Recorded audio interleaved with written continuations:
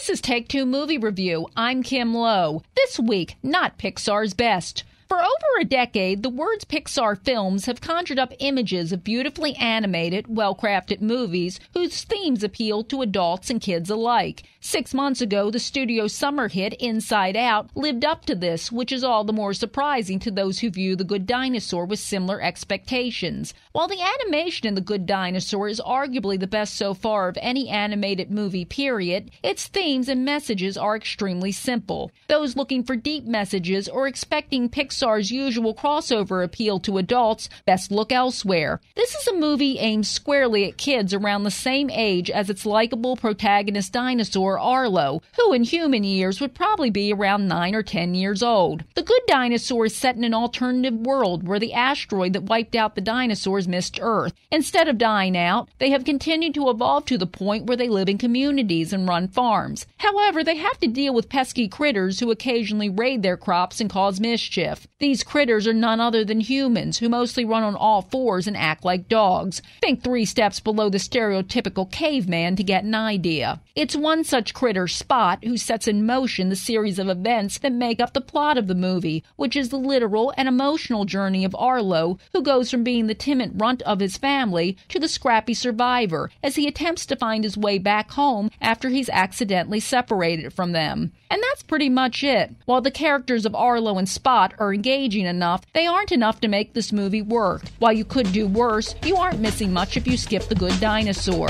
This has been Take Two Movie Review. I'm Kim Lowe. Catch up with us at TakeTwoMovieReview.com and feed us back on the Take Two Movie Review page on YouTube.